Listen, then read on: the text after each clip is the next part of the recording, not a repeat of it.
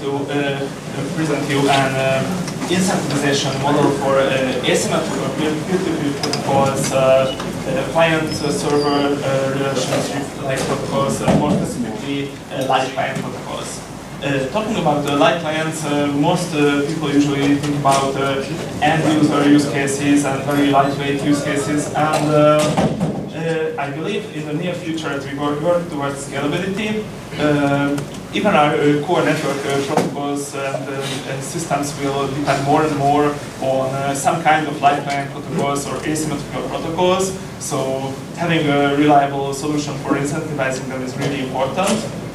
So I've been working on a model that is capable of long-term trust building between clients and servers in a totally decentralized and trustless environment, and can incentivize predictable service availability and consistently good response times.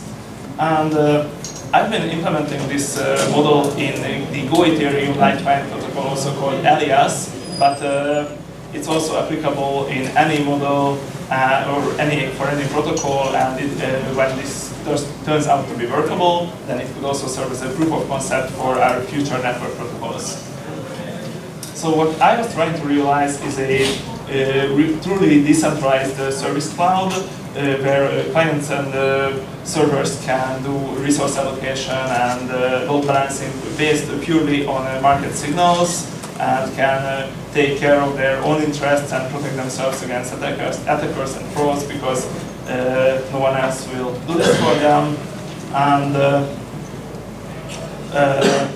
so the most obvious issue such a system has to solve is that in a peer-to-peer network, promises are not enforceable, so anyone can get away at any point, including servers, right after receiving the payment. So we got to have some kind of a reputation mechanism, and in this case, in this model, this will look like so servers have to first provide a free service, and after there's a high demand for that free service and clients try to trust the server, they can start offering money in order to get a priority. I also wanted this model to have, of course, a low network overhead, and ideally it could even be workable with any kind of payment technology, including on-chain payments, but of course with a more advanced payment channel technology.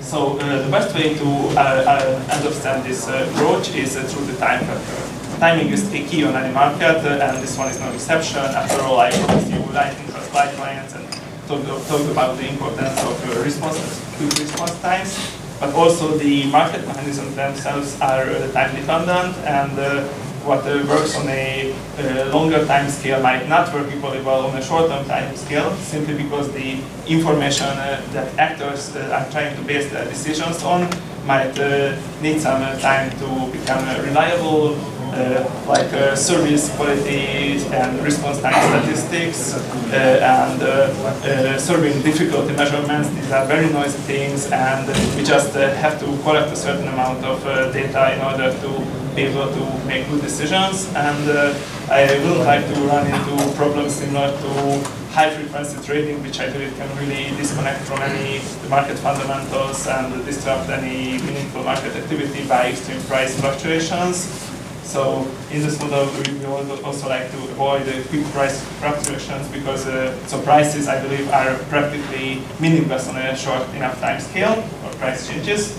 And so in order to make things a bit more stable and predictable, in this talk I will show you how servers can plan ahead a little bit with their allocating their serving capacity, and how clients can do load balancing based on server feedback, and also on a longer time scale, how clients can evaluate server performance and choose the best service for their money.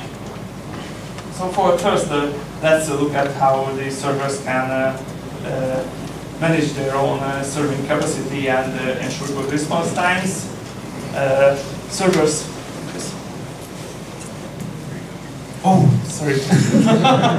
So servers have their own token accounting, and so they have their own service tokens, which are meant to be based on the actual physical serving difficulty of requests, and completely they should be unrelated to any market prices or conditions.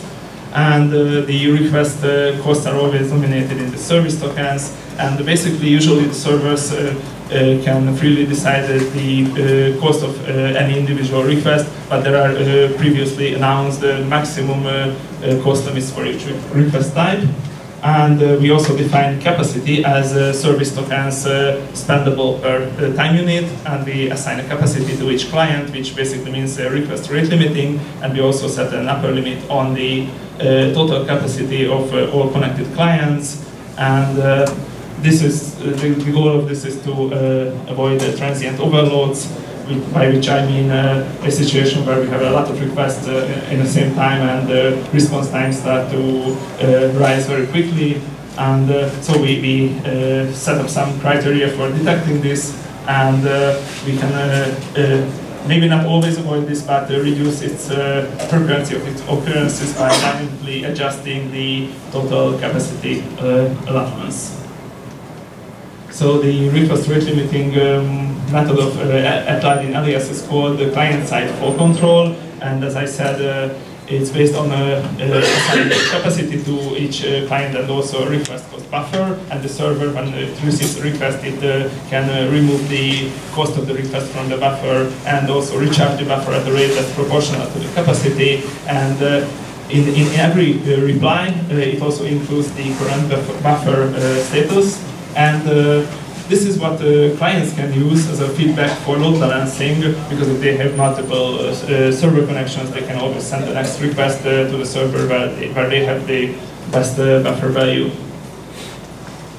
And yeah, now a few words about how service tokens are being sold. So basically, we want servers to be able to sell some of their tokens in advance, but not too many of them, because the spending rate of tokens is also limited, and it is always the server's interest to ensure the stability of the purchasing power of its own tokens, because as we will see later, there's the clients will pay attention to this, and the servers will lose their reputation if they fail to do so. So what servers should ideally do is limit the total outstanding amount of its service tokens by controlling the selling price of tokens. So there's a base price, and as it issues more and more tokens, it can rise up the token price.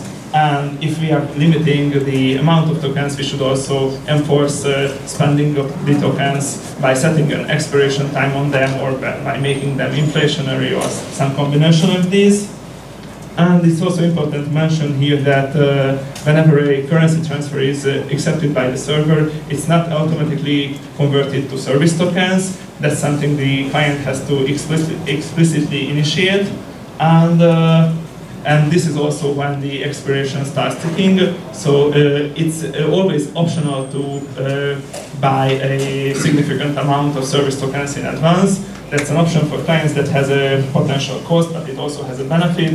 One benefit is that it avoids further price fluctuations, but even more importantly, that this is a commitment to spending the tokens and using the service in the near future. And the server, this is a very valuable information for the server, and the server will reward this by granting more stable connections. And let's look into the details of how it's done. So we are now looking into the client connection priority model. Obviously the number of clients to be connected simultaneously is limited, so we got to have some kind of priorities, and the priority value we are going to use in this model is token balance divided by requested capacity. And I'm not going to explain this in detail now, but the nice property of this is that it rewards commitment with commitment. So if the client commits to use the service in the near future, then the server commits to let the client use the service in the near future. And another nice property of this is that it lets us integrate the free service very nicely and smoothly into the whole model. And this is all something that already works in Go Ethereum light servers, that even clients who don't have a token balance, they have a virtual negative balance, which is associated to IP address, and also it's expired exponentially over a longer time. But so this is to ensure that free clients can the client who has used the service less recently has a higher chance to connect.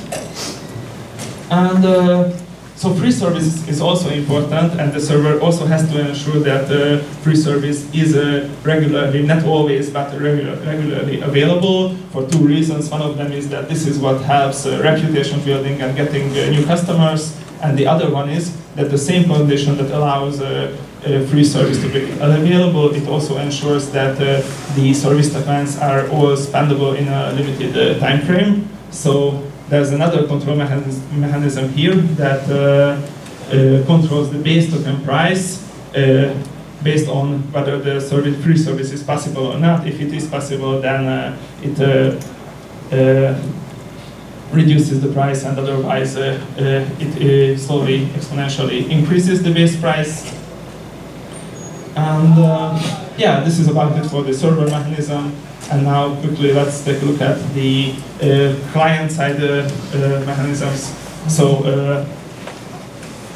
this is a complex topic, and then also I can't go into every little detail here, but there's a subjective value measurement on the client side, which is ideally it should be a mirror of the server-side token accounting. So basically the clients try to somehow put a number on how much service they received, and this is also based on served requests and guaranteed capacities, and it's also modified by a service quality factor, which is based on response times, and how response times are converted to server quality depends on the expectations on response times, which depends on price factors and everything. So basically, it's possible to, if the client has to make a decision on who to pay for, it can map out the whole available market as a price versus average expected response time function, which is nice and intuitive and easy to understand for human users.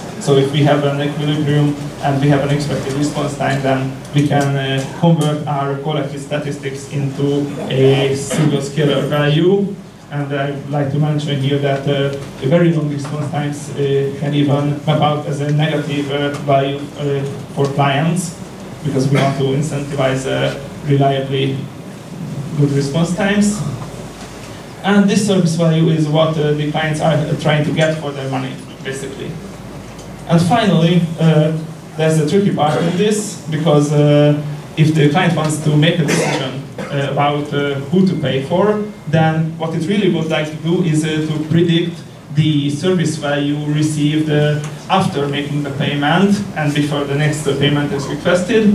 So, theoretically, if we can trust the server, this is not so hard, because we expect the service tokens purchasing power to be more or less stable, and the client has an idea of how valuable those service tokens were in the past, and there's a token price at the moment, so it should be predictable. But of course the client cannot blindly trust any server. So this is how the reputation building mechanism works. We have three predictors. We have a base value predictor, which is very simple and paranoid, and only uses things that the client knows for sure. So it basically takes the service value received so far, and the payment sent so far, and the payment expected currently, and it just does a linear extrapolation, which converges to something meaningful over the long term. It's not very good, but also not cheatable. And there's the trusted value predictor, which basically does what I already described. It believes the server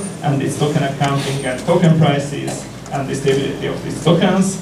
And to make the final judgment, there's a third ensemble predictor, which initially returns the predictions of the base predictor, and over time, if the trusted predictor consistently gives better estimates of service value received after making a payment, then it will allow more and more deviation from the base predictor's value in the direction of the trusted predictor's prediction.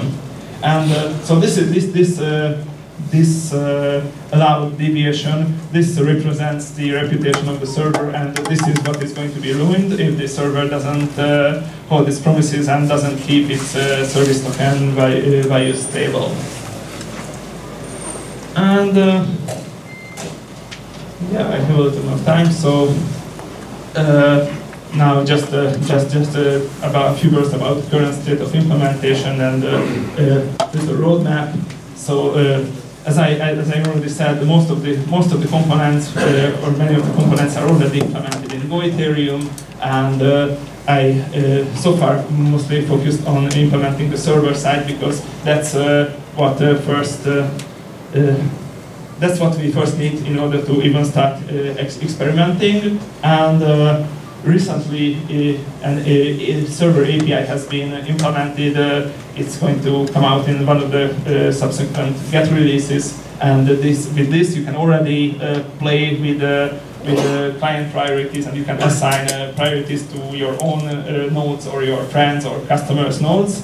And there's the automatic token sale mechanism. It's work in progress, but I really hope I can finish it and we can release it by the end of this year. And this will mean that by the end of this year, we are going to have fully working payment-enabled light servers, and with which anyone can start up and start earning money.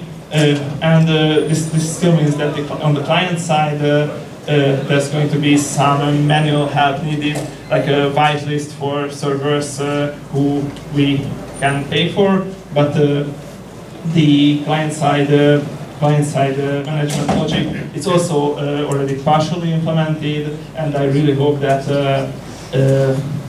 by the middle of next year I am going to be able to show some results that you can try. Of course, this is going to be an ongoing long research, and yeah. So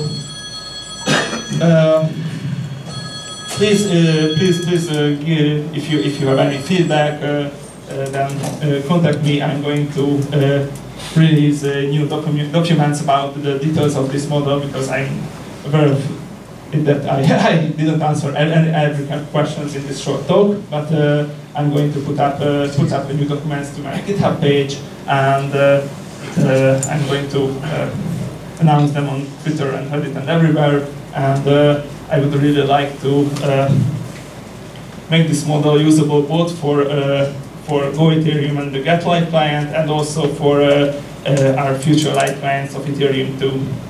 And yeah, that was it. Thank you for your attention.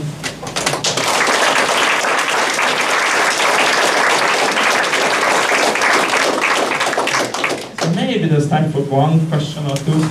Any questions?